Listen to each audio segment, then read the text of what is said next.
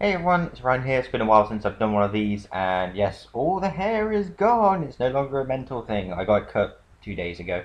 Um, so I'm making this video.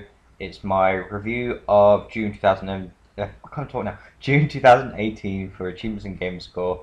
Um, Not got the exact game score. I probably should have made a note of that before. It's currently 4th of July. I've already got a ton of achievements already. So I'm just not going to go through it. Anyway, for June, I got 174 achievements with 4,770 game score, which I'm quite proud of considering by about the 20th, I only had about 2,200. So within like the last 10 days, I managed to get 2,500 more, which I was quite happy with. I started 10 games. Played 17 games during it, and I completed 3 games. So the games that I've played: Disneyland Adventures on the Xbox One got all 49 achievements worth 1,000 game score. Oxenfree is 13 achievements worth 1,000 game score.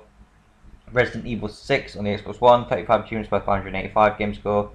A Way Out, 9 achievements worth 640 game score. Batman Arkham Asylum, the Return to Arkham version on the Xbox One, got 22 achievements worth 470 game score. Bulletstorm, I got 12 achievements worth 230 game score. Boggle, I got 4 achievements worth 200 game score. Dead Rising 2 off the record, 6 achievements worth 120 game score.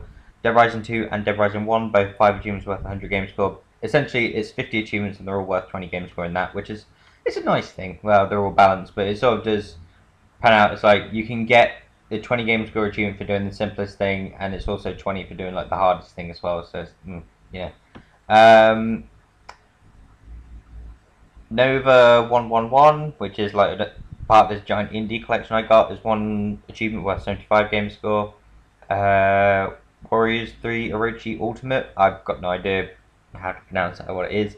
It's 6 achievements worth 60 game score. MotoGP 17, 3 achievements worth 30 game score. F1 2017, 1 achievement worth 20 game score. And Need for Speed Payback, 1 achievement worth 10 game score. I've currently got a 29-day streak of achievements from the 5th of June to the 4th of July, because today is the 4th. So I'm on 29 days with 179 achievements, which is a little lower than my best one. I think my best one altogether was like 23 and 200 and something, I'm not sure. But I'm alright with this considering all the achievements I've got already. And obviously my best one's like 100 days with like, I think it was about 800 achievements. Highest achievements. We'll just go with a few of them. I'll go any that are triple digits. I'm a completionist on Super Lucky's Tale, which was the only one achievement I got during that month, which I forgot to mention. Was for collecting 99,999 coins. Literally have to do the same bit over and over. God knows how long. Ghost Stories and Oxenfree worth 200 game score. Found all the hidden anomalies. It's one of those words where you try and say it 5 times. It's difficult. The Strong Silent type in Oxenfree worth 100 game score. You have to play the whole game without saying anything. Essentially, have dialogue options. You're supposed to like stay friends and all this stuff. It works like a Telltale game, but everything you say has an impact. This House is Clear worth 200 game score. Complete the story. Again, that's an Oxenfree. There's a lot in Oxenfree. Just get used to that. Adler Letters Part 3. Collect all of Maggie's letters worth 100 game score. That's in Oxenfree. They're basically half of the collectibles you get. Live the Dream, worth 100 game score. Houston, We've Had a Problem. It's in A Way Out. It's one of the secret achievements. Timeless Treasure, worth 100 game score. Also in A Way Out for you linked up to get past. Which, again, is one of those ones where unless you know what you're doing, you won't really know. But yeah, they're basically my triple digit achievements. That's pretty much my progress for June. I'm quite happy with that. I did have the benefit of having a week off work. So that's where I managed to get like an extra 2,500 game score.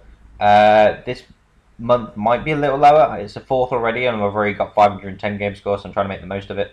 I've been playing some 360 games. It's a weird thing. Some of them do count on the leaderboard, and some don't. I don't know how it works.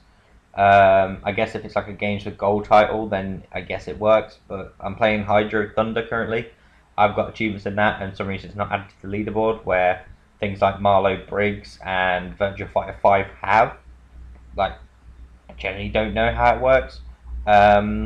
Which is why I've like been off playing through, like not wanting to play 360 games for that reason. But yeah, I'm going to just basically try and push as much as I can. I'm off for a week in Greece in like a week and a half. So my game score may be a little lower than usual, but we'll see how it goes. But yeah, that's my review for June 2018. Quite happy with that. Almost 5,000 game score again.